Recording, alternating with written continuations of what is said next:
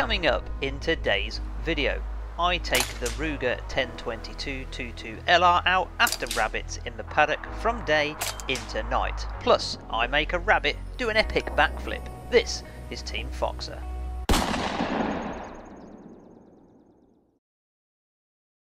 Just before we get into the rabbit action, please make sure you're subscribed and tuning later on this week, as I'll be giving one Team Foxer lucky viewer the chance to win this fabulous T18 Artemis torch from Brino. I've tested it out myself, and with its wireless remote, it's a really handy bit of kit.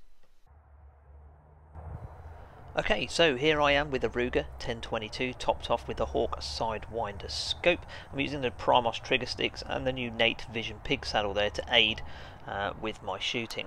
The first visit here we actually counted, well, we managed to pick up 25. We did lose one or two in the thick vegetation here. You can see at the back of this bank, which is just 63 yards deep, there is a quite a steep incline bank, and on the other side of which there's a busy main road. It's quite sandy soil here naturally, so it makes a perfect habitat for the rabbits to set up shop. The unfortunate thing is they dig holes in the paddock, and they're a danger to the livestock that's kept in here. So here I am with the owner, just checking ranges between the several rabbits that are already out in daylight as I get set to take the first few shots. Last time I stood in this location, I actually managed to account for 9 within the first magazine, so we'll see how this goes.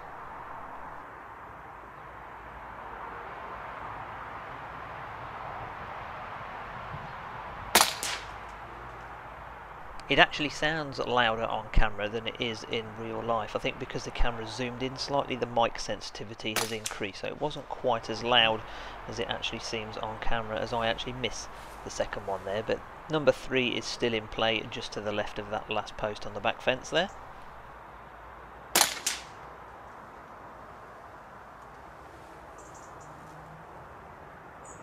Using the Pulsar Accolade thermal, I could see those ones were down and out. There were 2 more just to the left of me, which were caught just off of camera. He moved that other one.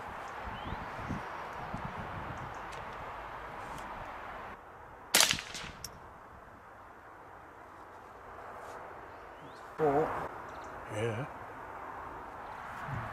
Although it's just shy of 65 yards deep, the paddock itself is probably best part of 150 to 200 yards wide left to right, and up the right hand side of the paddock, where the bushes are even thicker, there is a good population of rabbits there. So we left the left hand side of the paddock to settle down a bit while I stalked over to the right hand side. You can't quite see it again on camera here, but there is a bulge, if you like, of vegetation that sticks out. So I go and tuck myself behind there and wait for the rabbits to come back out after initially spooking some of them in.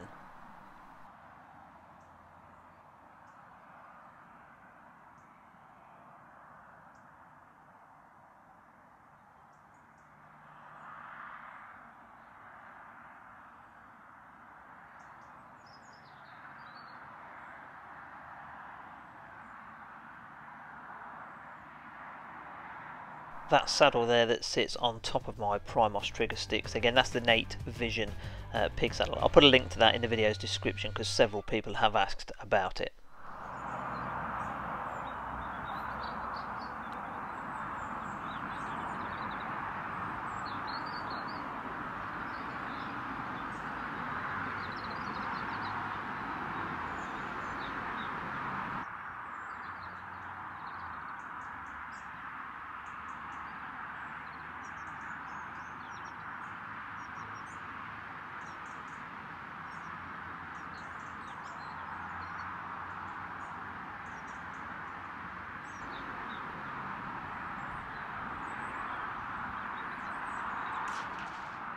You could probably hear there that the loudest part of that was actually the bullet striking the rabbit's head, as this one, as I took the shot, it was about to run in and I ended up catching it through the midriff, and that one took a quick succession of shots to actually make sure it was down and out for the count.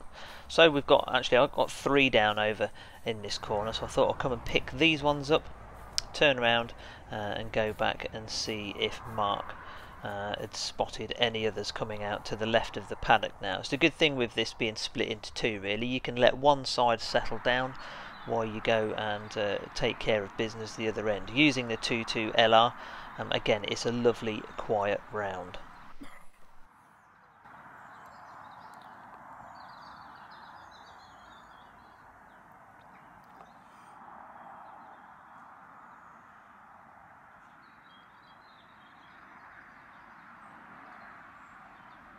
And sure enough, about 25 minutes later, as I picked up another rabbit that I'd had on the bank, got back to mark, and there was a young rabbit out waiting. I actually missed it with the first shot, as you can see here, but the second round most definitely found its mark. Check this out.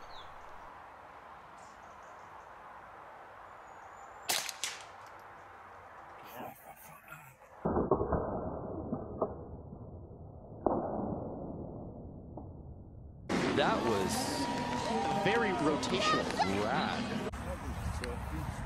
We should have a good... I don't know how many we've got down in here now. Got a few.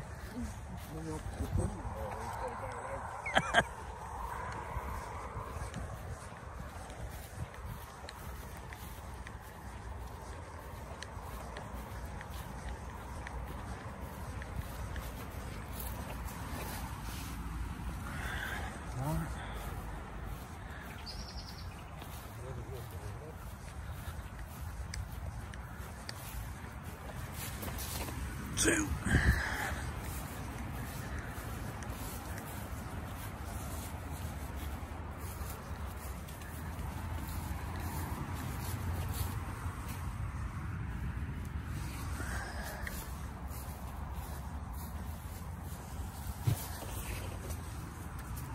Oh, ain't too bad, is it? Yeah, fucking great. That was it, I think, wasn't it? No, I think that's it. Yeah, I think that's it. Yeah. So what do we get from over here? We've already got 5, 6, 7, 8, 9, 10, 11. We had 12 then already. Yeah. 12, it's not even dark. You've got a bit dusky here. Indeed, before it got dark, we'd managed to account for 12 rabbits. So I was quite happy with that. So we then spent the next hour having a cup of tea and a chat with Mark's dad while we waited for the sun to go down properly. It was now too dark to see using the naked eye, so it was time to fix the night sight system onto the existing rifle. The beauty with this is there's no need to re-zero. The camera simply looks through your existing scope and you're good to go. Although the night sight has a detection range of a good 150 metres, I find fitting an additional IR gives you that extra clarity, and I'll be honest, I find it hard to beat the PBIRs for their clarity and certainly value for money. I'll check out their website, there's a link in the video's description.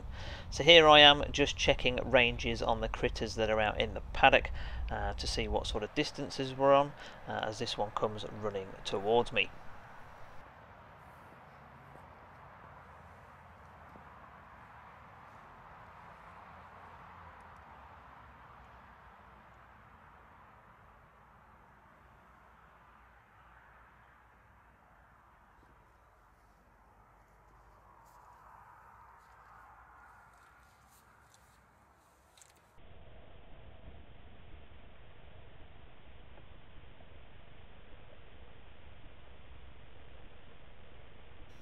Now, I'm always going to go for headshots on rabbits wherever possible, but this one is a little fidgety as it runs even closer towards me.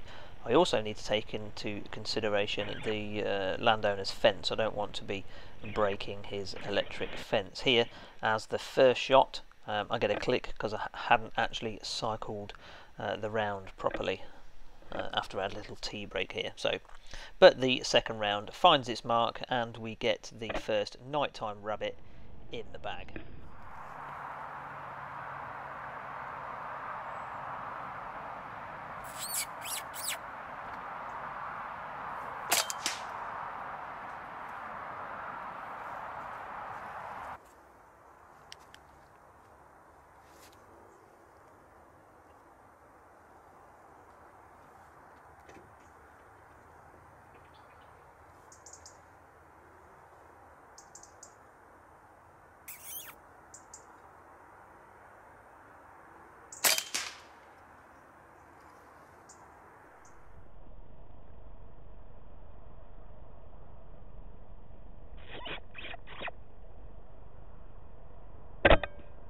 As you will see there, that little mouth squeak will often get the rabbit's attention to sit up enough for you to be able to get a nice clean headshot.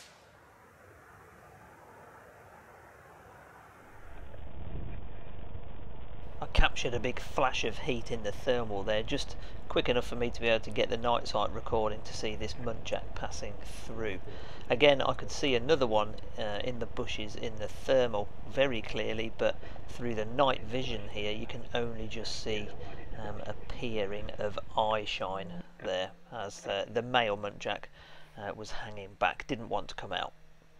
Unlike this little critter, who is about to feel the wrath of the 22 LR.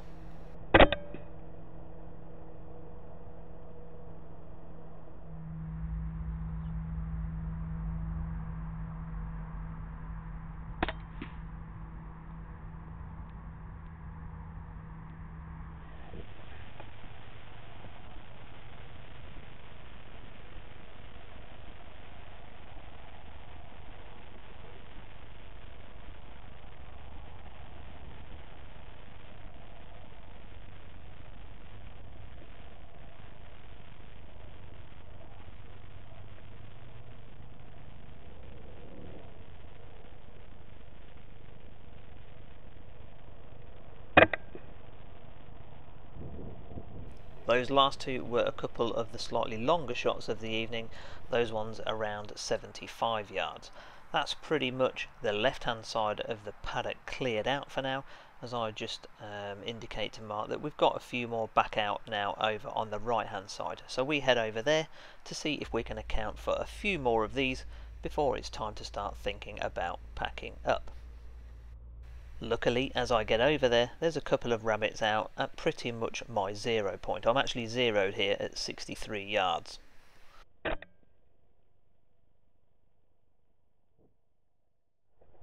This next one's a little bit under my 0 here at 50 plus yards, so I actually give this one a little bit of hold under. Notice that I've got the central crosshair underneath the eye, meaning I'm actually looking to aim at that first notch above centre.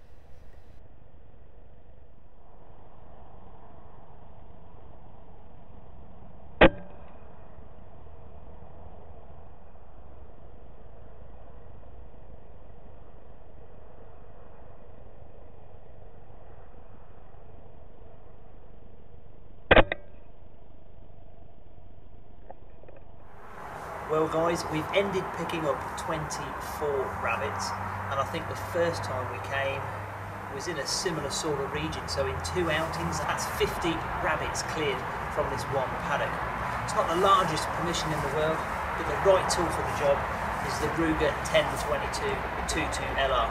The new Nate saddle on the trigger sticks was very handy, leaving me hands-free to be able to scan around with the thermal and then pick off the rabbits as and when. The Ely Match ammo, also pinpoint accurate. We only had 1 or 2 misses and I think 1 runner, and considering the amount of shots we took, I think that was pretty good. I hope you enjoyed the video. Please don't forget to like and subscribe. Take care, stay safe, and as always, happy shooting.